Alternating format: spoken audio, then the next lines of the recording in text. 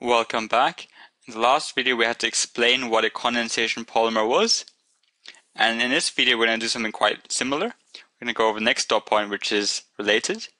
It says describe the reactions involved when a condensation polymer is formed. Okay. So this time we have to describe the reactions. I did that to a degree already in the last video, but I'll do it again in this video. But there's more or less three main points that need to happen for a condensation polymerization to happen. First of all, which is probably the most straightforward one, is we need to have monomers. So monomers need to be present. So monomers need to be present. Usually more than two. Usually 5, 6, 7, 8 minimum. But we tend to have most of our polymers being quite a few hundred monomers long. But you can imagine each of these glucose here, beta glucose, which we also had in the last chapter, is a monomer. So we have to have at least two to make them join together, but we'll have more usually. So that's the first step. We need to have monomers. And for the second step, especially when it comes to condensation reactions that deal with water, we also need to have hydroxide groups on every end. I'm going to go over that word hydroxide. So you guys might not have heard of this before, but it's a quite common name. And it's really important as well. So hydroxide is just an OH group. So I'm sure you've seen an OH group before, but the scientific word for it is hydroxide. So hydroxide, OH, and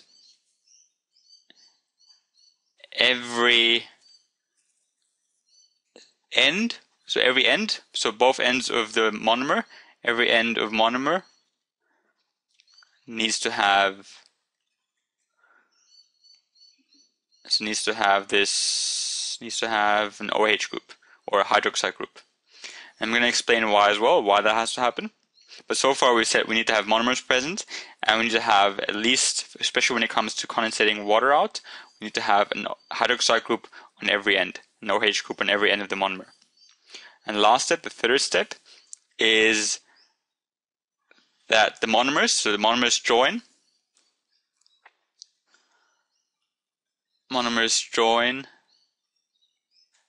at OH, at the hydroxide group, and I'm going to explain, I'm going to show you a diagram and go through that as well. But they join at the OH group,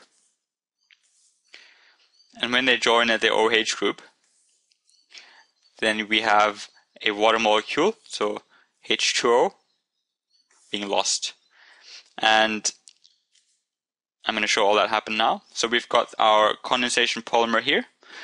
So you can see we've got on every end we have a hydroxide group. So one here, one there. And for the other one, one here and one there. So each of the monomers has that, which is important. What happens when they combine, so at the moment they're separate, but now they're going to combine, is you can imagine this O might be the O from the second glucose. And then we lose one of the hydrogens from that, and we lose the other hydrogens from the other glucose. So we actually lose quite a bit. So we lose 2 hydrogens and 2 oxygens combined here. And then, but we lose most of that in terms of water. So this is lost. And the actual 2 monomers only join at one of those oxygens, which was in the hydroxide group. So monomers join here.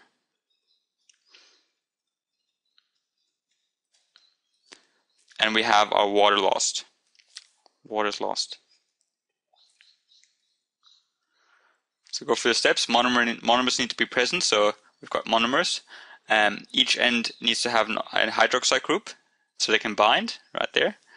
And then the monomers, first step, the monomers join. So at one of those oxygens. And when that happens, we lose H2O. So we lose the other parts of the hydroxide group. And then we lose that in form of water itself. I'm going to go over another example, and now I can show you what happens if we don't have a hydroxide group on either end. So you can imagine here we've got a dicarboxyl acid and a diol. Di means 2.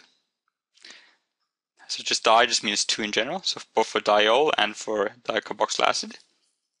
I'm only going to underline the carboxyl acid groups. This part here is the carboxyl acid group. So we've got 2 on either end, and for the other one we've got 2 alcohols. Alcohols is just this one. So the ol refers to alcohol, and that's just an OH group.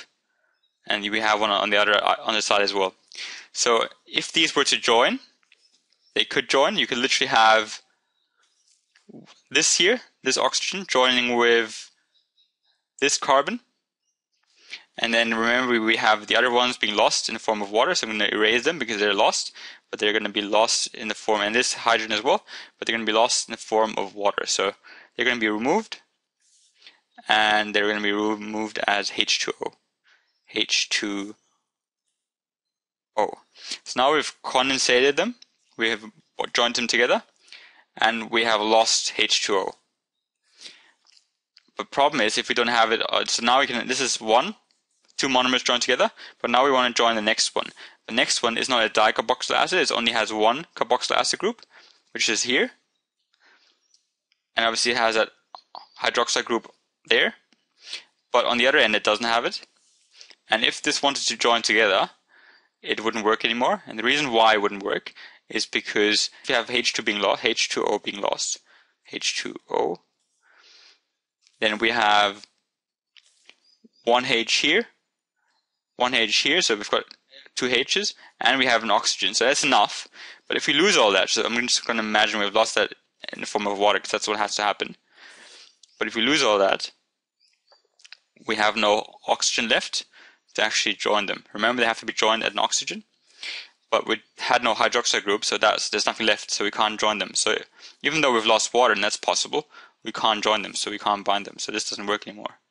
This doesn't work. So we need to make sure we have a hydroxide group on every end of monomers. They don't have to be the same ones. In this case, we actually have two different types of monomers. We've got dicarboxyl acid and diol, and they form something called nylon. So this is the nylon when they're joined together. It's nylon. And nylon is also interesting because nylon is actually used in swim gear. Like swimmers are usually nylon, and the reason why is because nylon is very water resistant. You don't have to memorize the lower one here in terms of the actual structure.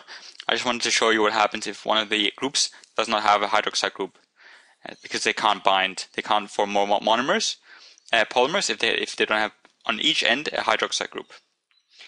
So the three steps again was monomers have to be present, a hydroxide has to be present on either end, on both ends of the monomer, and then the monomers join at that OH, so those hydroxide groups will join together, and when they join together, we only have one oxygen being left to bind the two, and the rest of the atoms will be lost in the form of water. So that will be lost to the surroundings. So I hope that was useful.